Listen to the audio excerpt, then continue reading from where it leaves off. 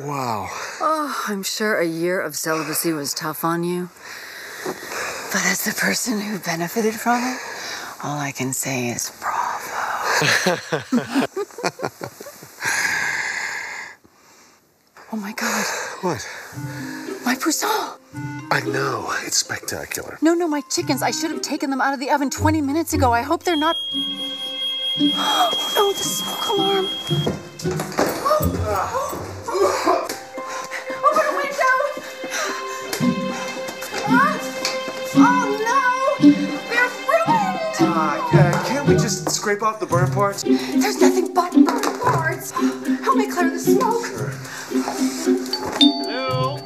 They're here. Anybody home? Look at us, quick. Put on your shirt. I don't have any buttons. You're the one who ripped them off. Hello, everyone.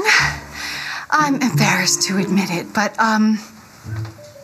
my oven malfunctioned.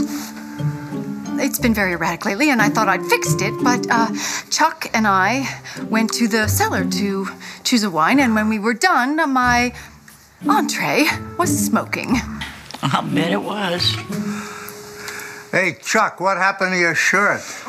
Well, as Bree's already pointed out, it's very smoky in the kitchen, and I couldn't find a towel to wave it away. So I used my shirt, and I waved it so vigorously that all the buttons came off.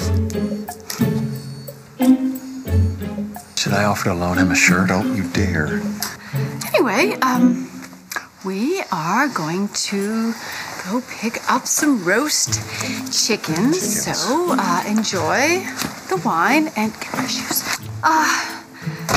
And we will be back as soon as possible. Let's go.